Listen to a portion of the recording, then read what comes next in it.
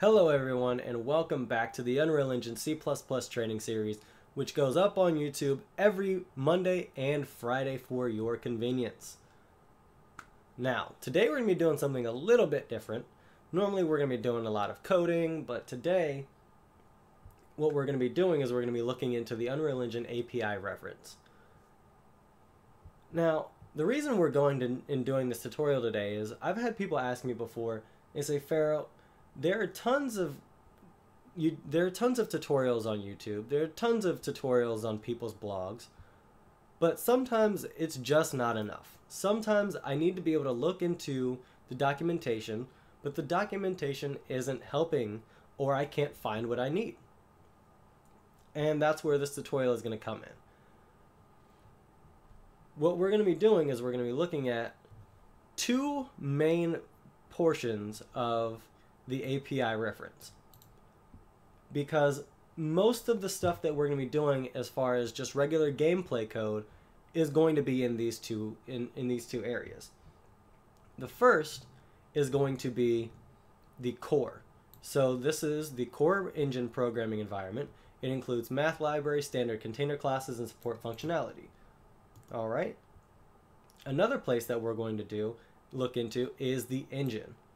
And this is the core of, you can see where actors and components are defined and implements the game framework.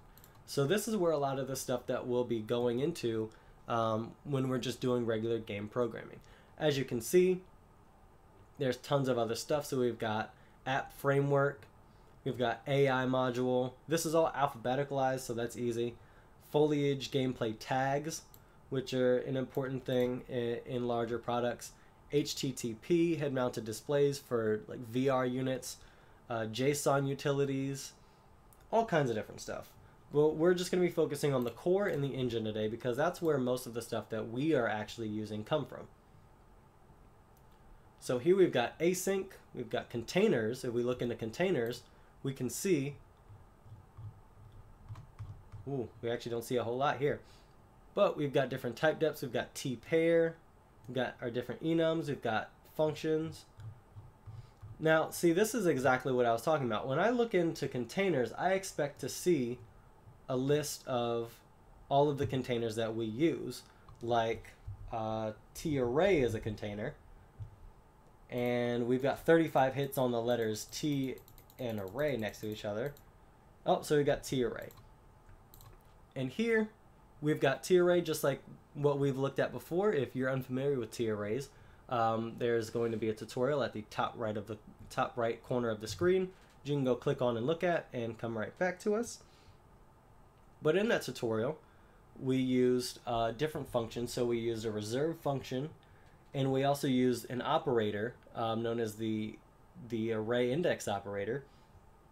And we'll be able to see all of that good stuff here in the documentation.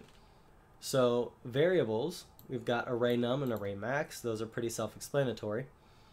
We've got different constructors. We've got 1, 2, 3, 4, 5, 6, 7, 8 constructors. Wait, is that right? Can I count 1, 2, 3, 4, 5, 6, 7, 8 constructors? Yep. There are different move constructors, copy constructors, and an initialize a list constructor. All basic stuff if you're familiar with the STL in regular C++. And here we've got tons and tons of our member functions. I don't know how many functions this is, and I'm not counting because it's a lot of functions. And here you can see this is where the reserve function is that we used last time, or in the t-array tutorial rather. So it takes in a parameter of int32 number, and it reserves memory such that the array can contain at least these number elements. And basically what this does is it helps us to go ahead and allocate a bunch of memory ahead of time so that we don't have to reallocate every time we add something, which can be potentially expensive.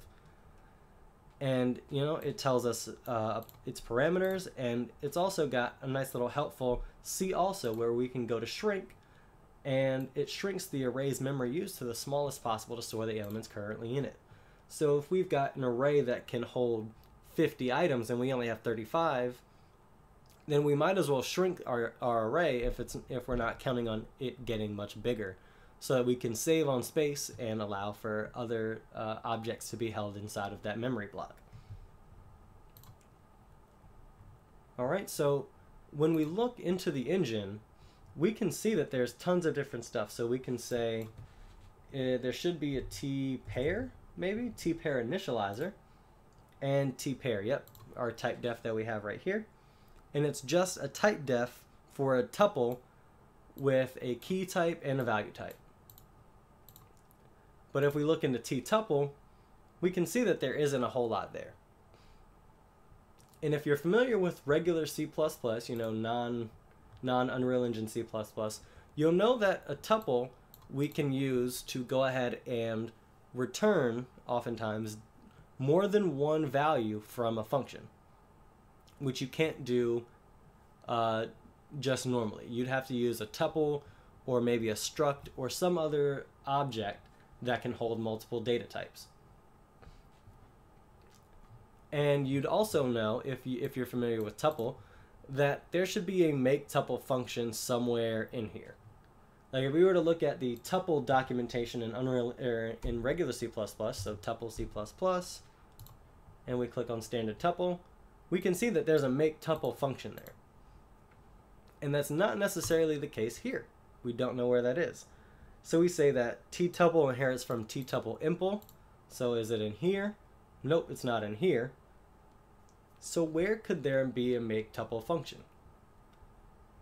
Now, I thought about this question for a while, and after much searching, I actually found out that it's right here in templates. So if we go back, we can see that ttuple is in templates, but so is MakeTupple. And I can prove that by coming in and MakeTupple. If I can type MakeTupple right there. And it makes a ttuple from some arguments.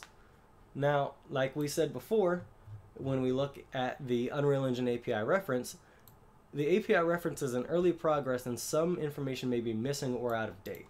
I'm not sure if the information is necessarily missing in this case, it's just not exactly in the place where we would expect to find it. So that's an issue that we run into when we look straight at the documentation, is that oftentimes things aren't where we want them to be or where we'd expect them to be, which can be an issue. For example, when I was doing research for the T-array tutorial, I was looking in T-array for some sort of function that would help me find the maximum value of an array. I didn't, so what we did was we ended up making a function that did that for us. And it wasn't until after that tutorial that I realized that there was actually something that could have helped us out a lot. And that was in the engine side. So like before, we came into the API reference and we looked at engine. Oh, well, there's lots of instances of the word engine here. But engine, right here. We open this up and we come to all of this. We've got AI, animation, atmosphere, camera, all this kind of stuff. But what's really interesting, we've got game framework and we've got Kismet. So game framework has all of, you can see actor, you can see character, controller, default pawn. These are all of the different classes that we use for almost every single thing that we do in the game. So a actor, that's got everything in it, right? And a character is an a actor that inherits pawn, and it's got other stuff inside of it. So basically everything that we need as far as where our classes are in this game framework, which is really nice. But the function that would have really helped me out was inside of Kismet. But more specifically, the Kismet math library. Now, some awesome other stuff that we can look at are the gameplay statics in the Kismet system library. These guys also have awesome stuff. I think we use the Kismet system library to create a debug line. So draw debug line. Yep, so draw debug line is in the Kismet system library, which we used in the raycasting tutorial, which you can take a look at the top right here. But all of the information that we need is right here. Gameplay statics, it's the same thing. There's all kinds of different stuff. So apply damage, that's already a function that's written in, and it applies to all actors that can have damage applied to them. So you don't have to create your own custom damage system within the engine. It's already right there for us. Now you can go in through here and look at all kinds of stuff. There's all kinds of stuff going on in here. But in our math library, this is what would have definitely helped us in the tier array tutorial, because there is a function here that says get max of a float array, where I could have gotten the maximum value of the float array instead of writing that function to do it for us.